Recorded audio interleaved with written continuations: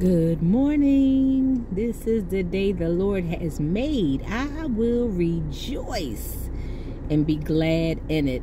The Lord would have me come on to encourage someone this morning to hope and trust in God. I'm reading this morning from Psalms 18. I'm in my car. It's still night. It's not night, it's morning, but it's dark out here. But forgive the glasses. Yes, I'm of a particular age, so I need my reading glasses.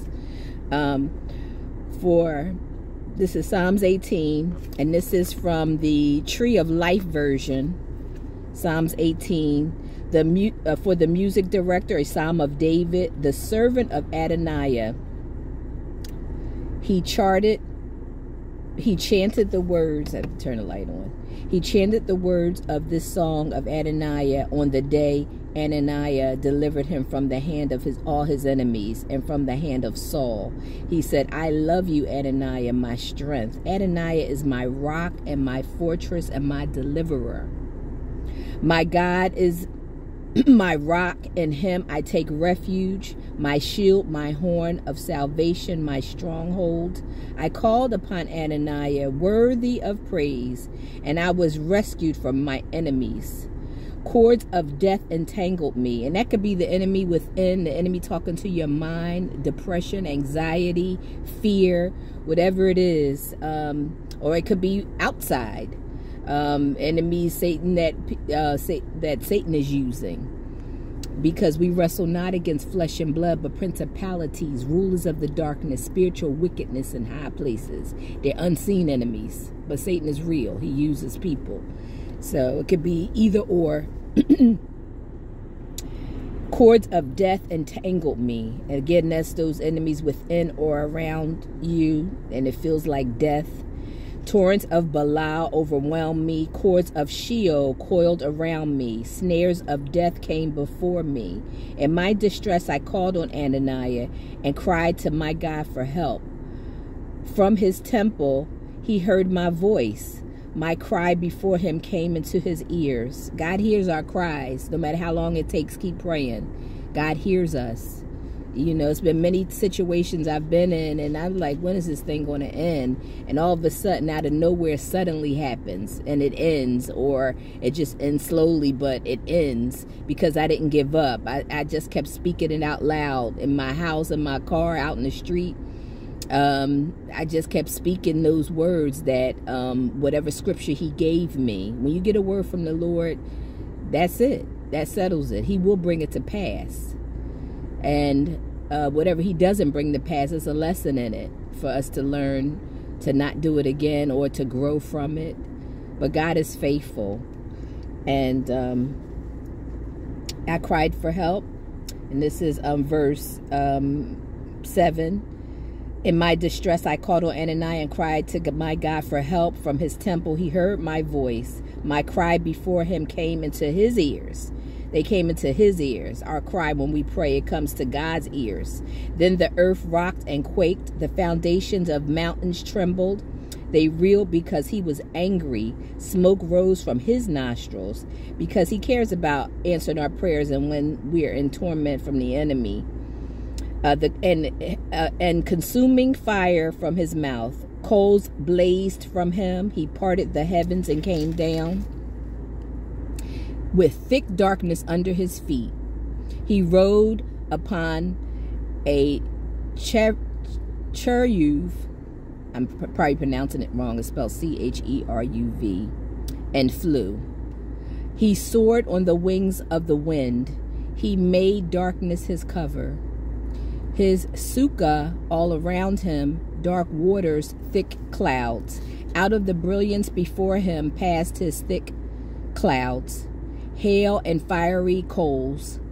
Adonai also thundered in the heavens, and Elion gave forth his voice. That's God giving forth his voice. Hail and fiery coals. He shot his arrows and scattered them. He scattered the enemy. He shot his arrows back. He answered our prayers. He scattered the enemy for us, whether it be within you don't have that fighting within anymore or without. He answered our prayers. He hurled lightning bolts and routed them. Then ravens of water appeared. The foundations of earth were exposed. At your rebuke, Adonai, at a blast of breath from your nostrils, he reached down from on high and took hold of me. He drew me out of mighty waters. He saved me from my powerful enemy, from those who hated me, for they were much stronger than me. They came against me in my day of calamity, but Adonai was my support. And I'm going to stop there. That's at verse 19. He saved me from my powerful enemy. That's 18. From those who hated me, for they were much stronger than me. Sometimes those enemies within or around you seem stronger than you can bear. But believe God.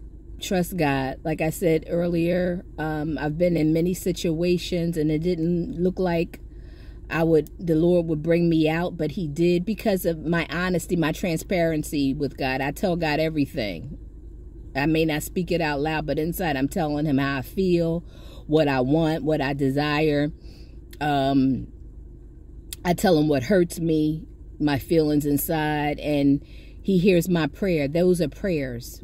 Whether you pray out loud or you pray within, he hears those prayers. And be encouraged today that he loves you, and those enemies within will have to shatter once we give it to God. He is our rock. There's nobody like God. Nobody like God Jehovah. Like Judy Jacobs sings. I love that song. There's no God like Jehovah. There's no God like Jehovah. But yeah, there's no God like Jehovah. So be encouraged today. And let us pray. Dear Heavenly Father, in the name of Jesus, again, this is the day you have made. I will rejoice and be glad in it. And Lord, cover our day in the blood. Bless our coming and going. Give us traveling mercies, whether by car, parked, walking, on the bus, in a plane, on a train, Lord God. In our home, Lord God, because anything can happen anywhere, in a store, Lord God. Cover us in your blood, Lord God. Give us traveling mercies, Lord God. And I take authority over the devil. I cancel the assignment of Satan that will come up against anyone's mind, their emotions, any attacks on their job, in their home, and wherever they live, Father God, wherever they're going, Father God, during these holiday seasons, Lord God. I take authority over the devil that will make them feel depressed or oppressed, because a lot of them lost loved ones, Father God. They don't have their families there. Lord God, so I ask that you comfort them, Father God. The Bible says the Holy Spirit is our comforter. Once we give our heart to him, to the Lord, he comforts us, and that's who we talk to. We talk to him on his behalf. It's the Father, Son, and the Holy Spirit. The Holy Spirit immediately comes in us and he becomes our comforter, and we pray to God the Father in Jesus' name. They're all three in one, and the Holy Ghost is that power of God. So be encouraged today. Know you could talk to him about anything, and he loves you. And Lord God, I answer this prayer. We touch and agree. Give them peace during these holiday season. During this holiday season, give them peace and comfort. In Jesus' matchless name, God loves you, and so do I. Have a blessed and amazing day and week and holiday season. Until we meet again, bye-bye.